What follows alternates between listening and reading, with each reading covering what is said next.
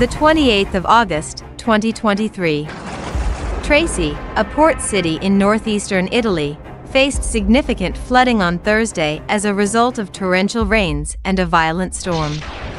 The storm also had an impact on Slovenia, where firemen were called in to help with flooding in several places.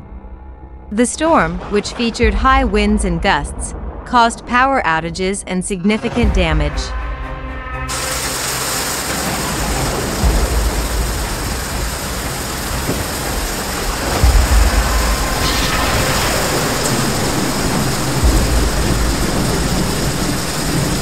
Storm cells designated Krauzine, Friolif, Yagulia, and Wilnap formed early on Monday, August 28. A torrential downpour and strong gusts hit Rajan Etli Santil, a seaside area, about midday on Thursday.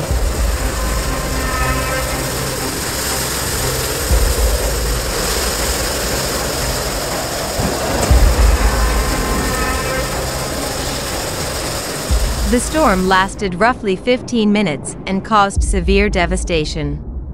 Manhole covers were blown away in the city as a result of the tremendous flow of water, causing flooding in several parts of the city.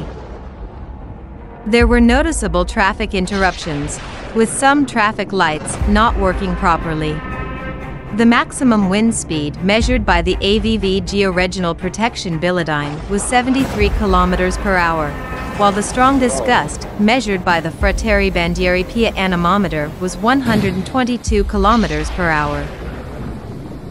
The storm also damaged outdoor furniture and cafe tables, prompting many residents and tourists to take refuge in enterprises along the coastal Italian Unity Square.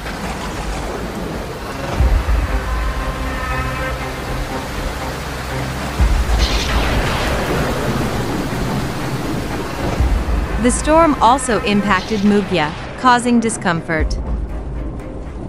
Flooding forced the closure of certain places, including Viatria's Day. The city tunnel remained passable, but the non-functioning traffic signals added to the difficulties.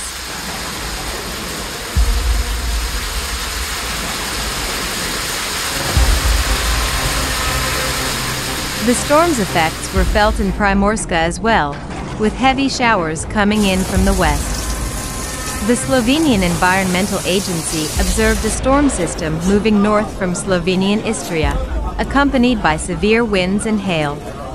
Agiskina experienced a brief but powerful hailstorm, which damaged personal automobiles and several roofs.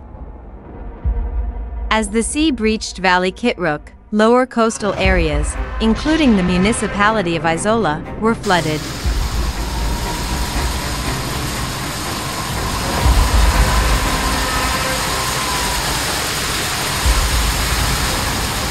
Due to the constant rain, a substantial amount of water accumulated, with Brazur Nov Square experiencing up to 30 centimeters of flooding.